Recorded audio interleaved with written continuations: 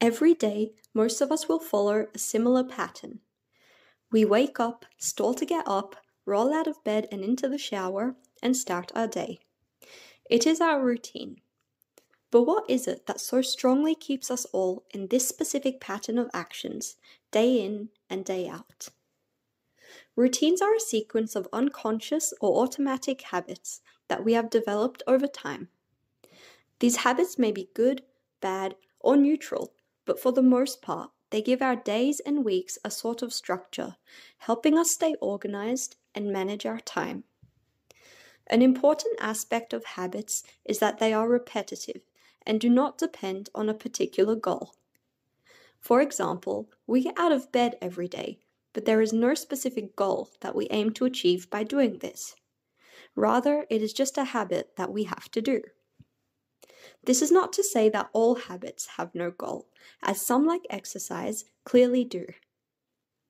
Habits rely heavily on the activity of connections within the brain.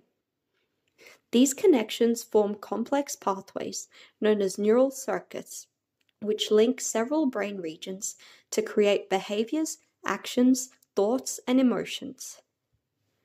In the context of habits, we are interested in the neural circuits deep within the center of the brain, in the basal ganglia. Within the basal ganglia is an area known as the striatum, which reinforces learning and underlies automatic behaviors.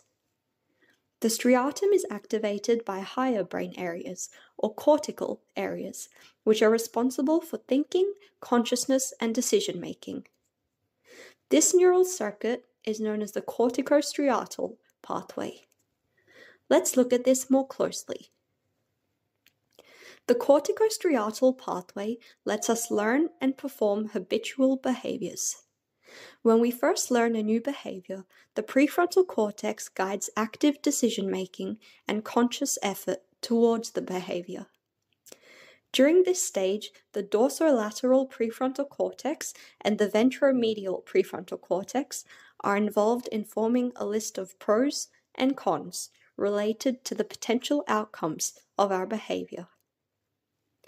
As we repeatedly perform the behavior, our corticostriatal pathway undergoes habit formation.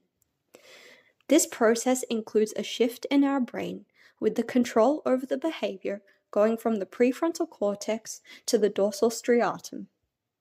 The striatum receives direct information from the prefrontal cortex, and as the behavior is repeated, the connections between the two regions become stronger and stronger. The connections between the cortex and striatum rely heavily on the neurotransmitter dopamine, which plays a huge role in reward processing and habit formation. When we engage in a rewarding behavior, which in this case is a habit with a positive outcome, dopamine is released, reinforcing the connection between the prefrontal cortex and the striatum. This strengthens the neural circuit associated with the behavior, making it more automatic and less conscious over time. The behavior is now primarily controlled by the striatum itself, meaning there is no longer a huge need for constant input from the cortex. This allows us to perform familiar actions like brushing our teeth with reduced effort from the brain and frees up mental resources for other tasks. This pathway is what helps us stay consistent with exercise or keep a regular sleeping schedule or even studying. Habits drive much of the actions and behaviors within our days and weeks, shaping how we live our lives. Habits make us who we are. After all, in the wiser, more eloquent words of Aristotle, we are what we repeatedly do.